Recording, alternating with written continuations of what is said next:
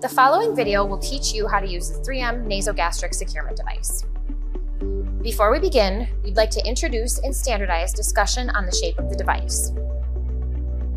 Throughout this video, you'll hear us reference the design being similar to that of an elephant with its ears, trunk, and tail. This is how it was affectionately referred during its original design and development. We'd also like to call out our two intentionally designed non-adhesive sections. One in the middle to allow the device to hang freely to reduce the risk of pressure injury and to separate the two different pressure-sensitive adhesives used.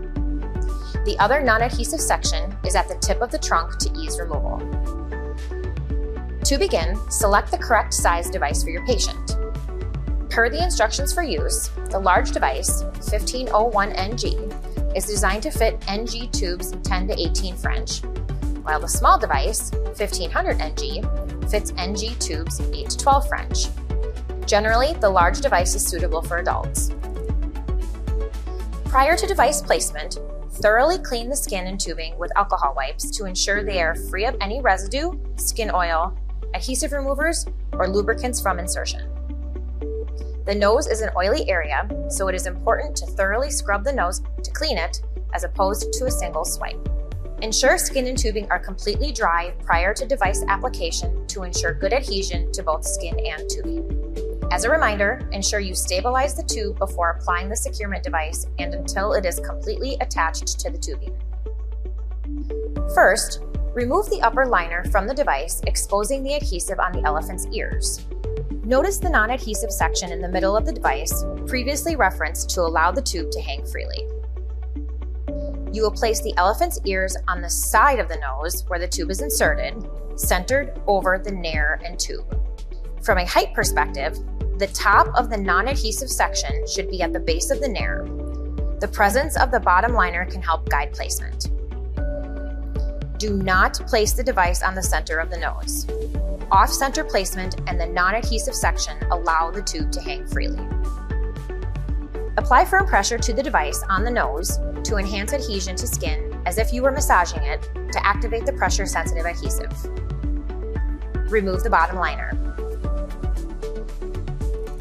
Align the tube with the vertical part of the device and firmly press the device onto the tube. It is important to first wrap the short tail on the right to the tubing.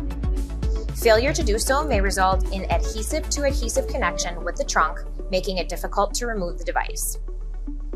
Now wrap the trunk in a spiral fashion, like a candy cane, down the tube. The trunk of the device should overlap itself partially and also stick to the tubing with each wrap, 50-50. Press firmly on the device to ensure strong adhesion. Remember, the non-adhesive section at the tip of the trunk is intentional to make it easier to find the tip when time to remove. Apply pressure a final time to ensure adhesion to the nose and to the tubing.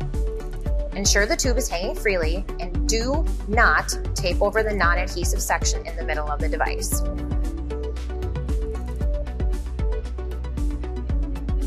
Replace the device as clinically indicated or per facility protocol. Stabilize the tube, find the non-adhesive tab at the tip of the trunk, and unwrap the device from the tube.